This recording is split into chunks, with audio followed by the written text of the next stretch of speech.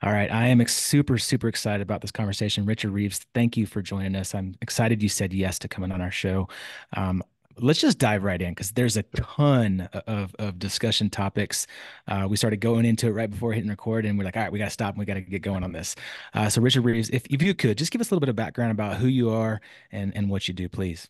Sure, but I'm not all that good stuff from before we hit record, right? That stays off the record right That now. stays off the record. We Oh don't we yeah, don't want that's to the tell good, anybody that's the that stuff. juicy stuff, Meadows. That's right. No, one of the things about this is that like you just got to be open about these issues, I think. So I hope we'll get into more of the stuff we just did in the run up. So I'm Richard Reeves, and I'm a policy wonk by training. I've been in government scholarship. I just did a 10-year stint at the Brookings Institution, which is like the kind of blue chip global think tank on policy issues. I do a lot of stuff on education, a lot of stuff on race, a lot of stuff on upward mobility, and that actually led me to focus on boys and men, and that led me to write about boys and men, and that's now led me to do something that was definitely not in the game plan, which is to create a new organization, the American Institute for Boys and Men, which is the first and only think tank research body that is just dedicated to those issues of boys and men. So a few months into that journey, it's exciting.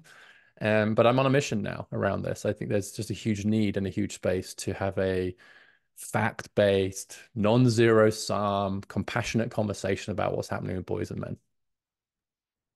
Yeah, one of the things you open of boys and men with is the idea of, and I'll put it in my words somewhat, but I find it fascinating this idea that we're in such a polarized black and white cultural environment that the argument is that you have to choose between boys and men or women, girls and women. And what I find fascinating about this is that wouldn't even work in my house. A black and white view would not work in my household. I have a wife, I have a daughter, and then I have two boys. And the Right. idea of choosing which one of them I want to succeed and which one of them I want to defend and honor is absolutely ridiculous. But it's commonplace in our society in this polarization of the topic, and you highlight that beautifully throughout the book and in a number of different ways, black and white, like you said, race, gender, and all the Mhm. different ways. But I'm just curious, how have we found ourselves in such an environment that critical thought and meaningful, valuable, and compassionate discourse is almost is the exception. Yeah, well, I think it depends who you're talking about, honestly. I think that, David, you're right. That's the kind of culture war stuff. That's the stuff that gets the attention. That's the kind of the public debate is very different to your family debate, right? Your household debate. And so, like, normal people don't think that there's a tension between worrying about their son and worrying about their daughter and caring equally about both. But it's an example of the polarizing dynamic generally about a lot of public debate, which ends up being it ends up as what you might think of as a zero sum equation, which is it's just this sense of like if I can't give an inch, right? If I give an inch, they'll take a mile. You dug in and you're not able to concede any ground at all or to think two thoughts at once. And gender, I think, is one of the most extreme examples of that. But I think it's a general problem, right? In our public discourse is that to kind of concede, yeah, actually, maybe you're right about that, or maybe I should change my mind about this, right? Or on the one hand, on the other hand, or it sounds boring. What's much more exciting is just being absolutely clear, single world view. Now, I will say that I have quite a lot of sympathy for those who worry that, look, there's still so much to do for women and girls, that there's a legitimate concern that somehow or other this is going to displace or dilute that. Now, it's not, it doesn't have to, and it shouldn't. But I do understand that kind of reaction that a lot of women, especially, are going to have, which is like, really? You've had 10,000 years, a couple of seconds where you fall behind on a couple of things, and it's like, you know, back to you, back to the man. All right. I get that. And I think I've come to believe actually, I'll make a general point that I don't think I've made publicly before, but I've come to believe that unless you feel a degree of discomfort in a conversation or a debate, you shouldn't be allowed in it. Right? If everything feels comfortable and clear to you, probably don't want to hear from you. Because these things are hard. We're all getting stuff wrong and changing our minds, and it's difficult, right? So there's a necessary discomfort with these debates, including the one around gender. We have to kind of live with that discomfort and honor it. I You love know, that. I love that you highlighted that, the idea of being uncomfortable. And one quote that you said, and then Stu, off to your question, that I think is so relevant to the conversation, to the question is, you said a world of floundering men will not be one of flourishing women, or vice versa. And I just love that quote because it really wraps up what you just said. The idea that men floundering or women floundering, or either one of them being at a disadvantage, is good for none of us. So I love that. Thank you. All right. Yeah. it's interesting. When I first read your book, I posted something about the book on social media, and this was probably 10 months ago, 11 months ago. And there was immediately comments, specifically from women, saying like, well, it's about time, kind of to your point, it's about time that that women have the opportunity to do better in, X and X in school and jobs. And what are you have a daughter. One comment was like, you have a daughter, are you not proud of everything that the opportunities that your daughter has? And like it was all this kind of zero sum thinking. I'm like, Hmm. no, no, I have a daughter, I have a wife, like I want the best for them too, but we can kind of have both here, right? And it's an interesting conversation. And so for our audience, for our listeners who haven't read the book yet, right, who haven't really experienced this stuff, like what is going on with boys and men? What is going on with male inequality that you've seen with data? Yeah, there's a few things that really trip me up as I was kind of reading them. You hit data points sometimes when you're reading. So I'd be sitting there in my office at the Brookings Institute and reading Appendix 3 of a report and going, wait, what? Right? And that's how you make your living. And actually, a lot of these trends were just sufficiently troubling for me to think, hey, why aren't we talking more about this? And then the answer to that question, I think, is part of what we were just talking about, which is this discomfort with raising it. But to just put some numbers on this, and it's actually relevant to this concern about, do we care about inequality both ways? So higher education now, a lot of people will know that colleges in the US are now significantly more, they're skewed towards female. So men have fallen a long way behind women in college campuses. So it's about 60-40 now in favor of women in higher education. And that's actually a slightly bigger gap than we had in the 70s when it was the other way around. And actually in the 70s, we did a bunch of stuff to help women, as we should have done, because of that gender gap, right? So it's not true that we didn't care about the gender gap the other way around. And that reflects what happens in high school. Like 2/3 of the best high schoolers ranked by grade are girls. 2/3 of those most struggling are boys. But then you get these other data points, like in education. I'll give you one that just like you go, wait, what? And you double check it and you get someone else to check it, which is that 23% of boys in the US school system have been diagnosed with a developmental disability. 23%. Yeah, it's crazy. Yeah, I mean, I just can't be right. There's like moments where you're like, hold on, hold on. That's twice as many as there are girls. That doesn't feel right. Or any education system that says like 1 in 4 of a certain group are quotes disabled. And so you see that. You also see in wages, like most men actually earning a bit less than most men did a few decades ago, earning less. That's huge in terms of its downstream cultural significance. And again, it's not to say that we don't want more women going to college. We do. We want women earning more. We do. But we also don't want men earning less. And we don't want what we've seen, which is 1 million fewer men enrolling in college now than 10 years ago, right? 1 million drop, right? So it's back to this kind of sense of like, you've got to pay attention to both sides of this coin. And then the other huge change, I think, has been in kind of family life, and I know we're going to get into, I hope we'll get into, given your interests around social relationships and so on too. But the kind of share of dads who are not in their kids' lives, who struggle to be in their kids' lives, and just the profound consequences of that. And it's something that I just really got wrong, actually. I'll say this now, that like I was talking about the work I'd done in my book, and I talk about how important fathers are for their kids, right? For their kids' mental health. Like dads, the relationship with your dad when you're a 16-year-old girl predicts how you're going to be your mental health as a 30-year-old woman. You see better out, no, just across the board, better. Now, dads matter, period. There's no debate about that in social science anymore. But I gave this talk about this, and this guy came up to me afterwards, and he was in tears, and he said, I agree with what you've said, but you talk about dads as if they're just a means to an end. Dads matter because they're good for their kids' outcomes. He said, but being a dad is the most important thing in my life to me. What about the value of just being a father for fathers and the importance of fatherhood? And I had this profound moment of thinking that how badly I got that wrong. But I just missed the importance of fatherhood for fathers as well. And I think that's really missing in our culture right now too, a kind of the valuing of fathers in policy, but also in our culture. So those are some of the things that led me to this place. Yeah, that gave me pause as you said that. Kind of gave me an emotional reaction as well because I think it's fascinating to me that we're told most of the data it's progression. I think there's a lot of data now talking about the means to the end, right?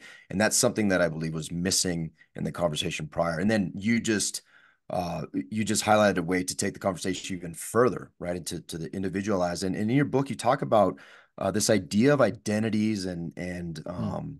the I'm forgetting the specific phrase, but basically the more opportunities you have to express an identity is an indication of mental health, right? Yes. And I think a lot of us, that really, I had to read that over and over because I was like, man, there's an aspect here that because one of the things you highlighted for dads was the perceived importance to mothers, excuse me, and to mothers and fathers of their children, and broke down to percentage.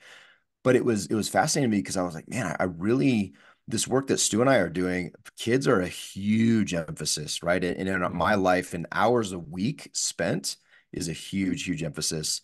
And I come away from it very fulfilled and exhausted and all the things that you do as a dad. But it's interesting how I even struggled to make the connection of how important being a dad is to me and important for how difficult it was for me to disconnect of me being an ends for them and always thinking about I want this for my kids' health. And I've not verbalized until you just said that this is important for my health. And Yes. is that like a man, like a thing that we've been told? Is it a story you've been told? Is that the evolution of us being a particular role that you highlight is changing? Like what has caused us to be so reticent to admit, like, I love being a dad. This is a Mm. goal of my life. Many men don't, they don't, unless pressed, they don't list that as the top things of life goals. Why is that? Yeah, well, I think one of the consequences of our kind of outdated view, those old views about kind of men and women and dads and moms, has been to create a set of cultural archetypes and stories that, if they ever were valuable, certainly aren't now. Right. And so some of those would be like, I remember somebody once saying to me that, moms know the names of their children's dearest friends and fiercest enemies. They know their greatest hopes and their kind of greatest fears. And fathers are vaguely aware that there are smaller people in the house. Right. And it's like a classic sort of example of that sort of joke, right? Similarly around marriage, you kind of get the sense of the kind of ball and chain, and like women are trying to get men to be married, and he's going to have to give up all this freedom and all that stuff, right?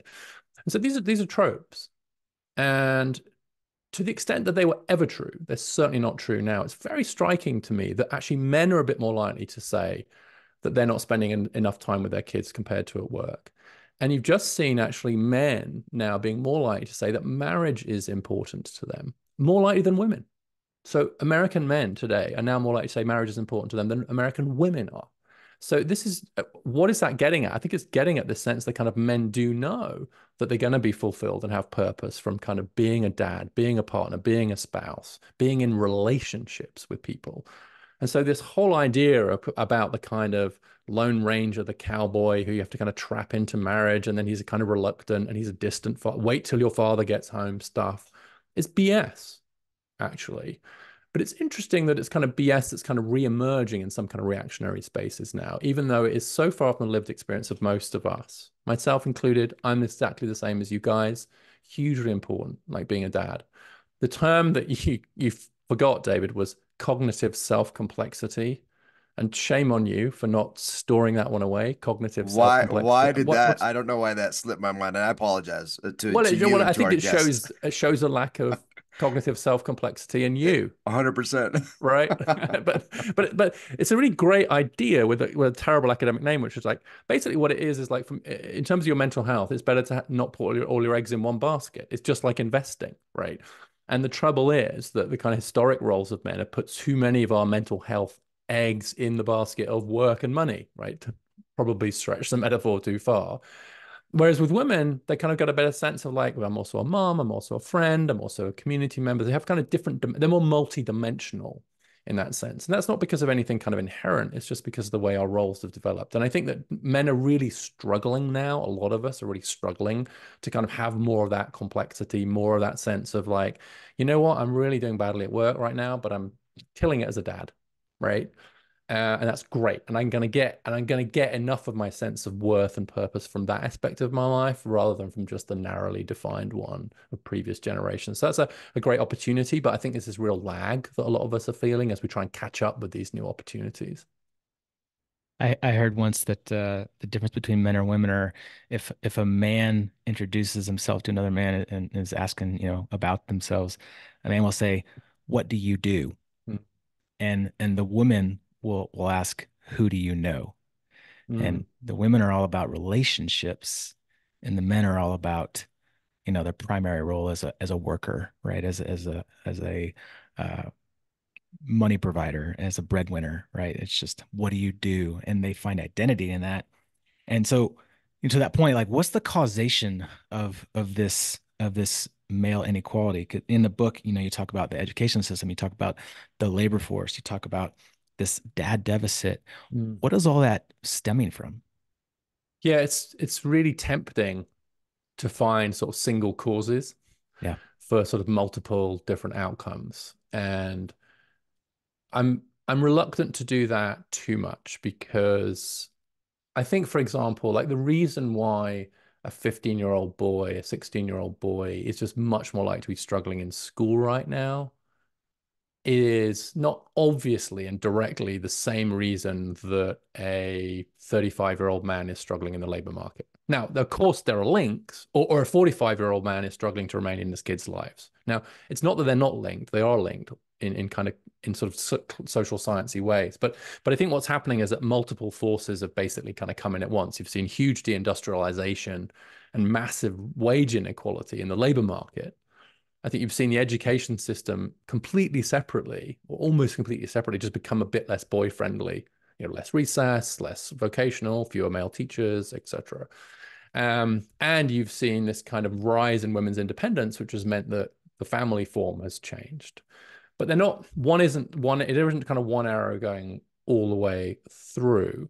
But I would say, I think there is one theme. I wouldn't say it's a single cause, but I would say that there's a connecting theme, which is that the definition of mature masculinity is up for grabs, very uncertain, very, it's like a kaleidoscope, that thing you shake, right? And then it resettles, but it's still being shaken right now.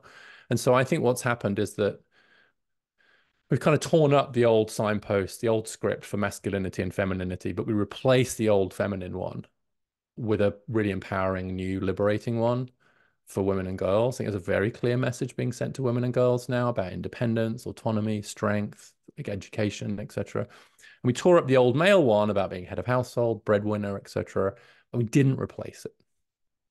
And I think that's created a real vacuum that's a kind of uncertainty and drift. And I think just a lot of men and boys are just like, there's a huge question mark next to what does it mean to be a man now?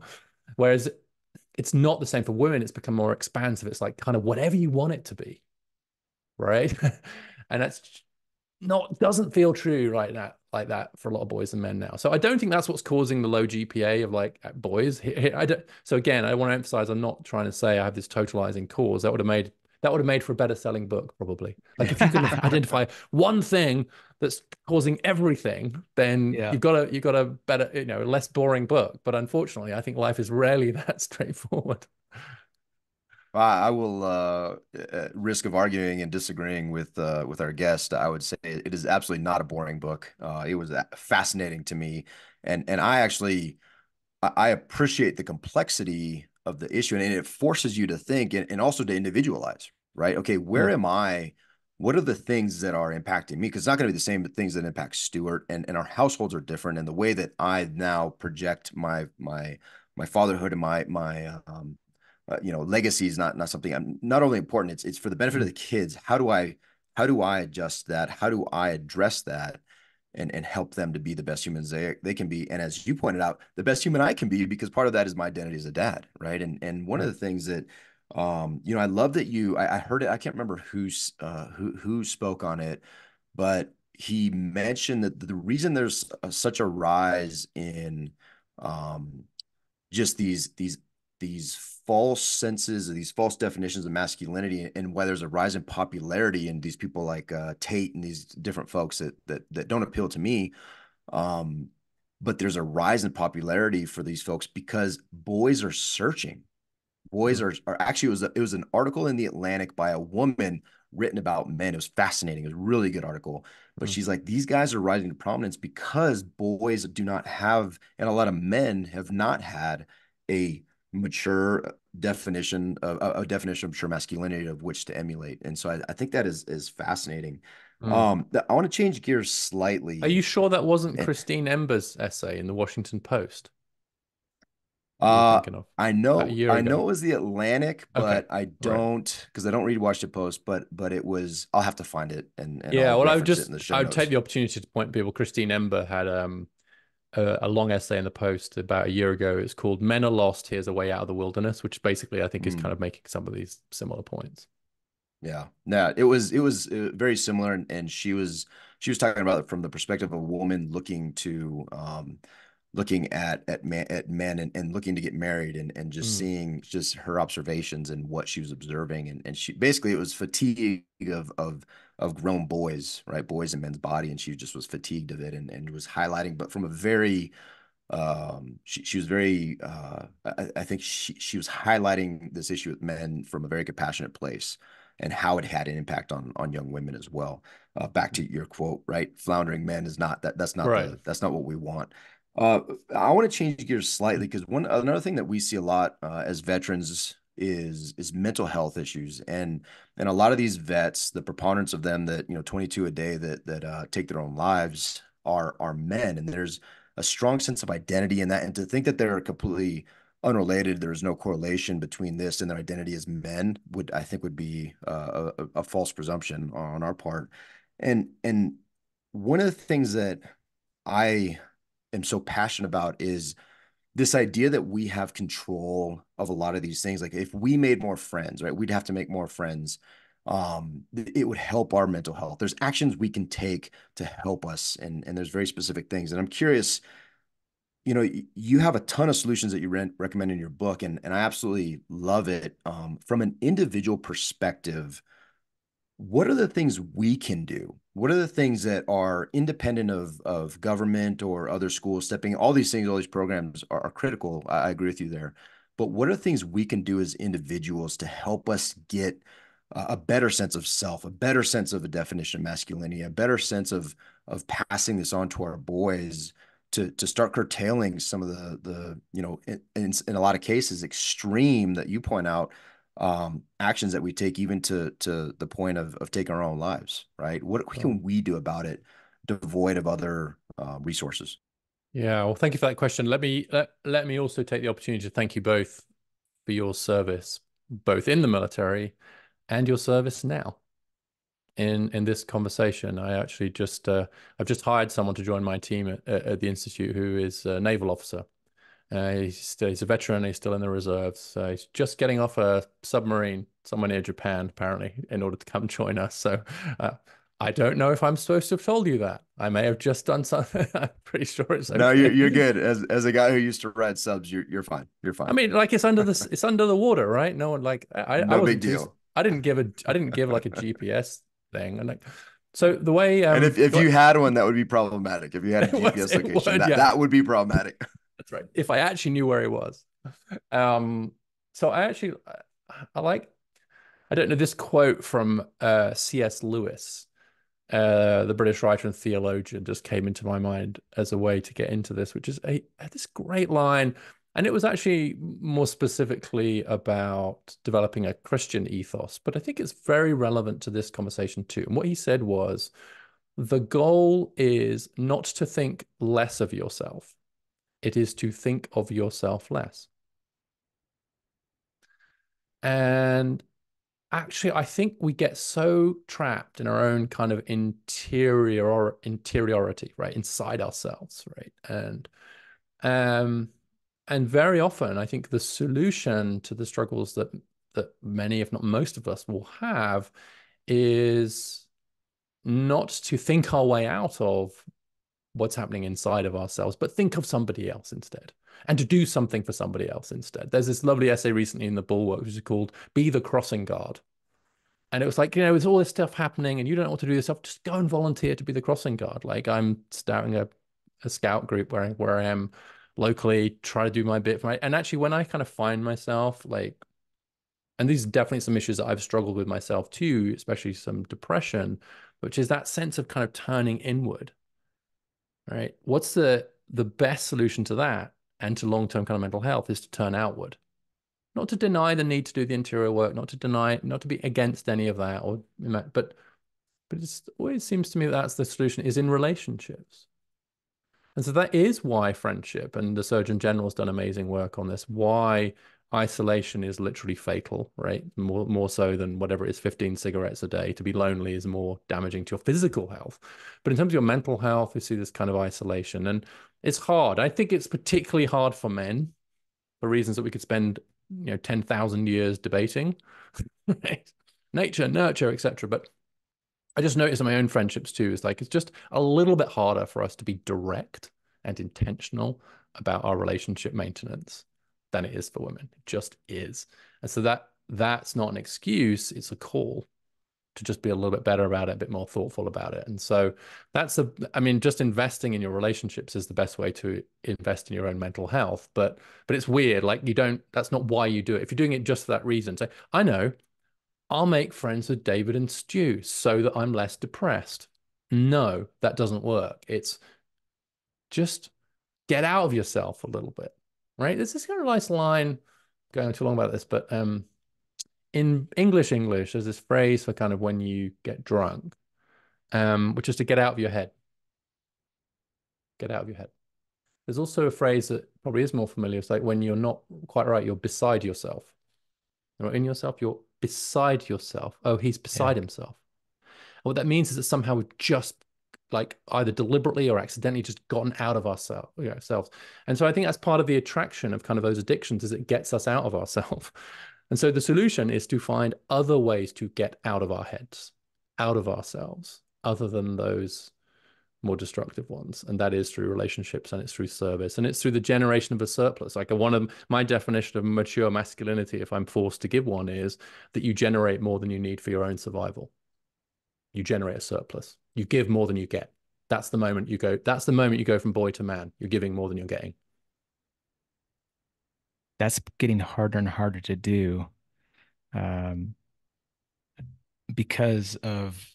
So I just started reading The Anxious Mm. Generation Mm. by Jonathan Haidt, and you mentioned him before recording, Mm. and there's a certain generation that has only been consumed internally, right? It is on screens all the time, that is all about the selfie, that is all about the social media, that's all about uh, the internal stuff, right? And their friends are friends online in a different country. The number of friends they have is their number of Facebook friends and the number of likes and the hearts and all of these things. And so how do we get past that? How do we Mm. get, that generation? Because there's data now from this book that shows that this is causing anxiety and depression. This is causing all these mental illnesses. So how can we get out of that?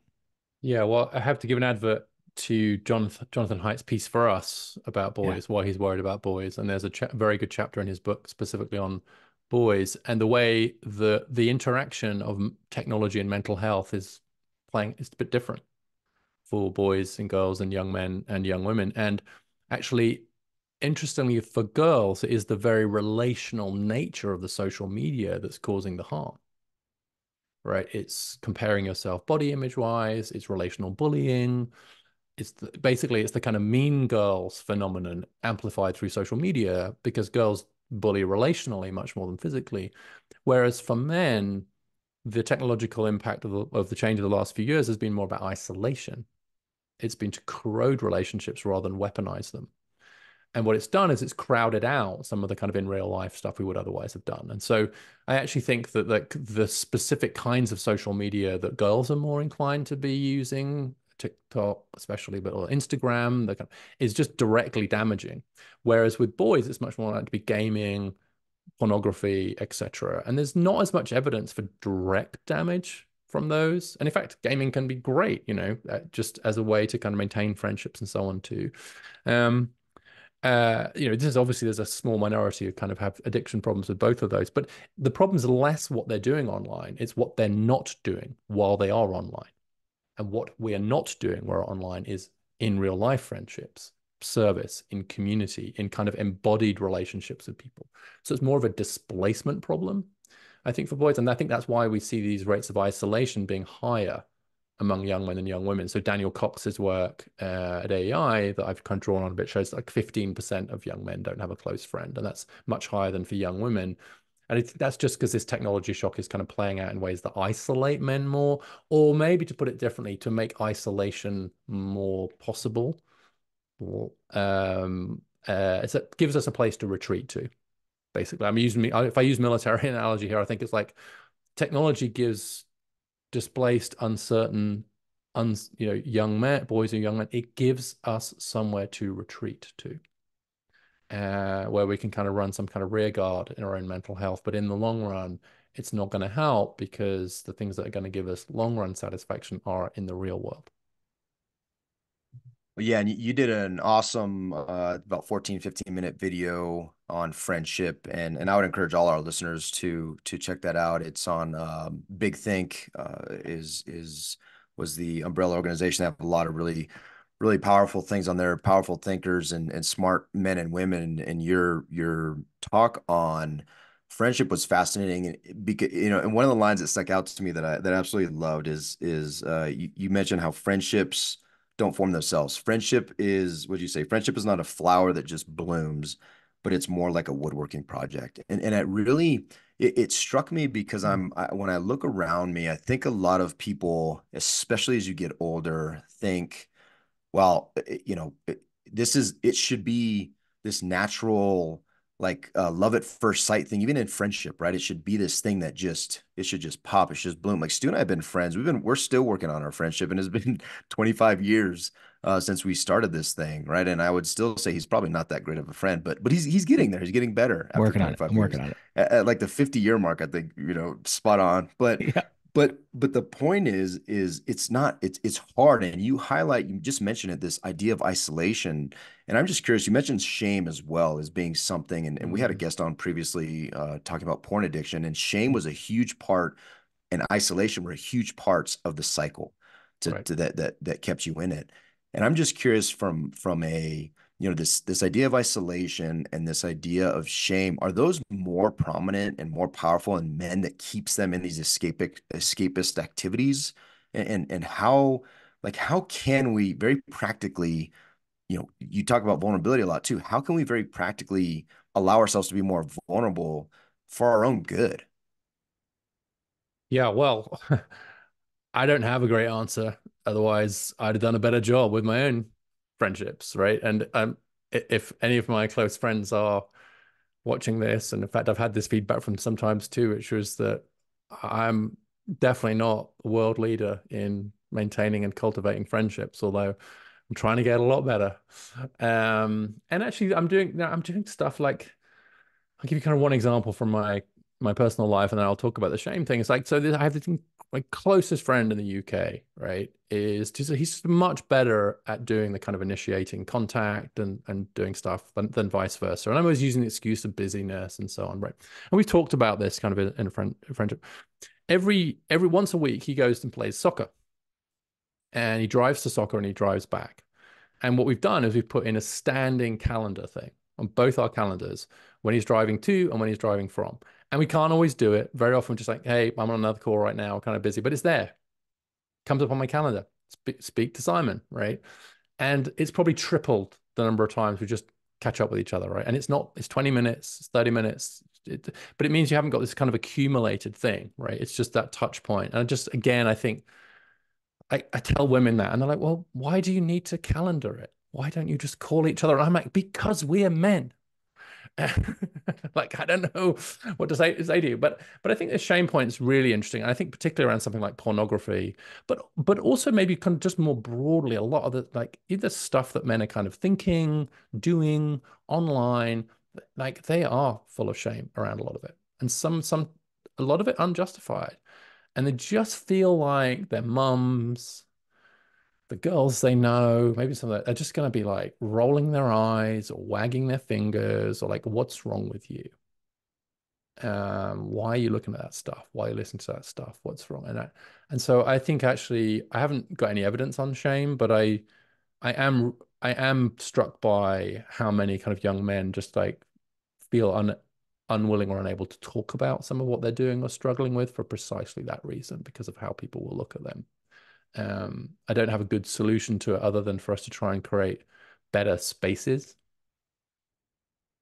I mean, porn is a particular. I haven't didn't see your episode on that. Porn's a really interesting. Like, you can't do good studies on porn because there's no control group, right? Like there, but so it's a problem. Um, but when people try and talk about like how do we think there's a very good book, your brain on porn, and when we try and talk about like teenage boys, what does it mean for sex ed? What does it mean for how we think about how we're talking to our boys about that? And actually, kind of a lot of boys and young men feel like there's porn and then there's all the consent stuff, and that's kind of it. Sex education consists of Pornhub and then lectures about what not to do. I'm not saying the latter aren't important, but it's like, okay, but like they're going to consume porn. Question is how, what kind, what does that mean, etc. Like, Lorraine, can you reduce it and maybe move away from it? But like there's the naivety on both. There's sort of naivety on all sides on this issue, and so actually just rethinking what our sex ed curriculum looks like for a world of high definition pornography is something that very few people are willing to go there. It's scary, and it's so accessible. I mean, as This soon is as before AI. I mean, like once AI gets hold of it. oh yeah, yeah. I mean, and to the point of Jonathan Haidt's book about like kids are seeing porn at what, 8, 9, 10 years old, uh, maybe even earlier. If they're around phones and computers, it's everywhere. Yeah. And to that point about friendship recession, in that video you talk a lot about some of the other cultural changes of and the impact to friendship. You talk about um, geographic mobility. Like we're moving all the time for new jobs. You're talking about Mhm. us being around kids more. Like and that kind of goes into the anxious the anxious generation. And we had Lenore Skenazy. I don't know if you know her, but Yes. um, Right. the helicopter parenting, right? Like Hmm. having to be around the kids all the time and not like letting them go and do their own thing and play outside on their own because now we don't have time for friends because we have to parent all the time, right? Careerism, workism. We've seen that a lot in our field in kind of the real estate entrepreneur industry. Just always focus, hustle and grind, always working. And we don't have, to your point, we don't put it on the calendar. We don't put the priority of putting something on the calendar to go do something with friends. So Mm. all these things, it's interesting how they kind of all come for circle together to have this major impact. Yeah, well, where With I think John and Jean Twenge and others have really just highlighted some of the structural stuff we can do, and I agree with a lot of what they say about schools and better regulation, etc. But I also think there is this, as you mentioned, this kind of you've had Lenore, but there's the kind of hyper vigilant parenting, but there's also just the kind of hyper investment parenting. There's the kind of race for the top, um, which means that just kind of hanging out with your friends and developing those skills, which do take unstructured time. I actually kind of as adolescents, as kids and adolescents, you don't want to be calendaring it. You just want it to be unfolding organically. But if you're too busy trying to become the best lacrosse player so that you can get a D2 scholarship to an elite, I don't even like whatever. Then it squeezes out that time. And so I really worry about the way that actually as parents, I think we have a responsibility to kind of get off our kids' backs quite a lot, not schedule them too much and give them just more space to hang out and go hang with their friends. But that seems terribly unproductive. And kind of professional, successful parents who've got high ambitions for their kids very often fall into the trap of seeing their kids as units of future human capital and maximizing the investment. Now, I'm not saying that's all they see them as, but they do see them as that. And they're thinking about kind of like the marginal value of each hour their kids are spending. And that's a quick way to destroy childhood, to put it really bluntly. Yeah. Yeah. No longer are the days of the sandlot where you just kick the kids out all summer long and they leave at sunrise and then don't come back until, sunset. Friendship takes time, right? I mean, that's the thing. There's all kinds of other stuff in there too, unmonitored, risky play, kind of, etc. But above all, it takes time. And so this time squeeze that a lot of people kind of feel. And I think that's often what happens to a lot of men too. And it comes back to the conversation we were having a moment ago, which is that I think a lot of men feel like, particularly once they're dads, this was a big issue for me. It's like, okay, you're very busy at work. You're very busy with your kids. You're trying to keep your marriage going. Like, I'm sorry, guys, but friends are like, you just fall off the agenda, right? And so I think there's a particularly difficult period when you're kind of trying to pursue work and raise kids and sustain probably a much more complex and egalitarian marriage than in the past as well. So it's like there's a lot of time, right? And so like, dude, so I just things as simple as every year, make sure you spend some time with your friends, right? I can do that with we just go hiking once a year, right? And it's just like, at least we know we're going to have those days together hiking and it's only once a year, but we made that an inviolable commitment. Like whatever else was happening, like we were going to do that. And that's honestly kept some of my friendships with that key group of friends. I'm sure that our friendships have been sustained because partly just because of that. At least we know we're going to spend a few days together once a year. So minimum do that. Yeah, I love that. And I want to encourage our listeners too. I mean, Stu and I, pretty busy individuals, but we've adjusted our calendar to once a week we do something fun. It's Thursdays. And I'll tell you what's fascinating to me is that everybody in our circles knows, right? Like my wife's like, hey, can you do the thing on Thursday? Oh, wait, never mind. I know you and Stu are going to be doing a thing. And there's no contention. A lot of my friends, when they're like, "Hey, can we set up a call for this thing?" Oh, it's Thursday. I can't do it because I know you're with, you're with your work wife, Stu. Like, it's just it's very fascinating how when you start putting these things on the calendar, not only do you honor them, especially as men, not only do you honor them, but it starts becoming the norm for the circle around you, and they acknowledge and recognize that as well. And Yeah. it's an amazing thing for relationship, and So again to the kids teaching them that, right? yes, Hey, they go see spend dad time. doing that. Go spend time. They Yeah. see dad doing that with his friends. Then also you probably talk about fathering, and so you kind of act to some extent, all right, like to support each other as well as just kind of shooting the breeze and so on too. And so I actually have come to believe that male friendship requires a bit more structure than female friendship, right? And again, long argument about why, just think it's true. And so I think it needs institutions, it needs schedules. It doesn't happen as organically or naturally as female friendship does. And there are all kinds of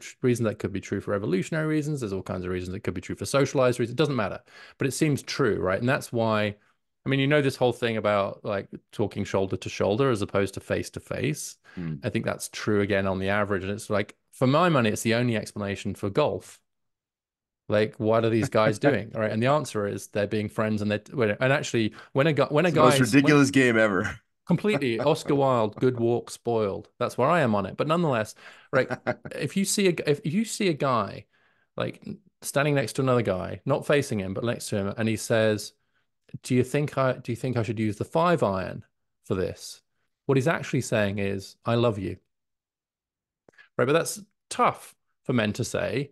And so rather than saying, I love you, we say, do you think I should use the 5-iron? And I think a little bit unfair and exaggerated, but you know what I mean? It's like, it comes about as a result of these shared activities, right? And it comes about as a result of kind of doing stuff together, whether that's gaming or golfing or fishing or walking or kind of, we're just not as good.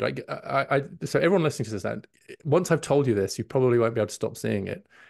go into a coffee shop and look around at how many people are sitting staring at each other with a cup of coffee, and it will be mostly women. Mostly women. Not there'll be no men, but like if there are two people with a cup of coffee in front of them staring directly in each other's faces, it'll be women, right? But with guys, that is important for therapists to know. It's important for everybody else to know, that we just communicate a little bit differently. That's Fascinating. great. Well, I know you're a busy man, and this has been a fascinating conversation. I know we could probably go for another hour. I want to lead our listeners to go find out more about you, read your books. What's the best place to find all of your information and resources? Well, I'd encourage them to go to the American Institute for Boys and Men, which is just AIBM.org. And I have a Substack, which is of boys and men, where I'm posting pretty regularly some of the stuff that I'm up to. Obviously, I'm on all the usual social media places, and there's a V in the middle of my name, Richard V. Reeves. So any of those places, you can find my stuff. This is excellent. Well, your book is fantastic. Your TED Talks are fantastic. All the videos, man, it's just so much good information. We'll put all of that information in the show notes. Thank you for coming on the show. This was a really, really great conversation. Thank you for having me. Guys and gals, reach out to Richard, grab his information, and hey, let's all go take uncommon action to be better men and better women. Thanks, Richard. Thanks again. Thank you, Richard.